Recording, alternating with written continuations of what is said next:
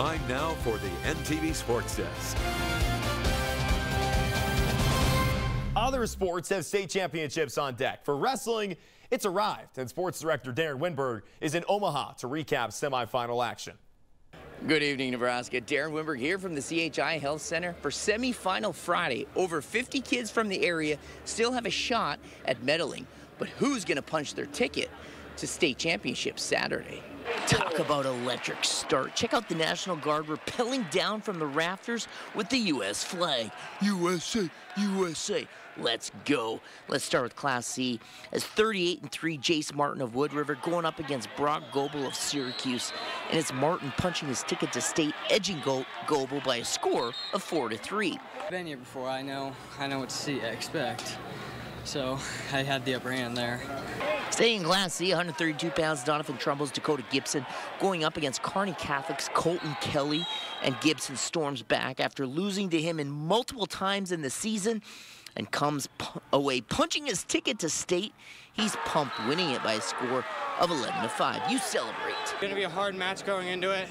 He's gotten me 3 times, and I just wanted to prove to everybody that I can make it after not succeeding in the last 2 years.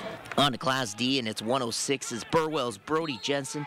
He just wins it. He's going to state Saturday as he pins it to win it at a time of 4:31.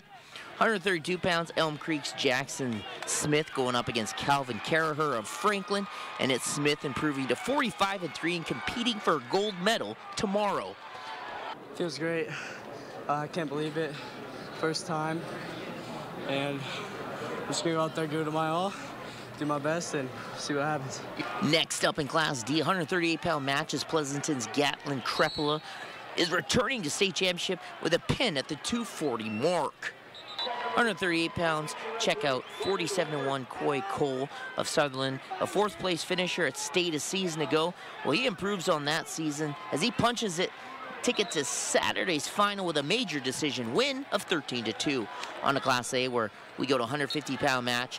Tate Choplin, the senior, coming in at 30-18, going up against Bellevue East Librarian Parker, and this one was dynamic as Choplin leading 10-8, looking like he won it in regulation, but it would go to overtime, and he wins it with a 2-point takedown, and he's going to state championship tomorrow. Man, I don't know how to feel. I've been dreaming of this since freshman year. I got sick freshman year, week before districts. Then last year fell short by a single point in the blood rounds, and now I'm here going to the state finals, and I got one of my brothers over there, Jack Spanenberg, at 106. We're both going to the finals, baby. Lastly, girls action, 110 pounds, Ainsworth, Joylyn Posel going up against Ruby Guerrero of Wood River, and it's Posel of Ainsworth improving to 37-2, and she punches her ticket to state. Congratulations to all the area athletes. Well, there you have it. A handful of kids have already punched their ticket to state championship Saturday. For the full results, head to our website, nebraska.tv. Reporting from CHI Health Center, Darren Winberg, NTV Sports.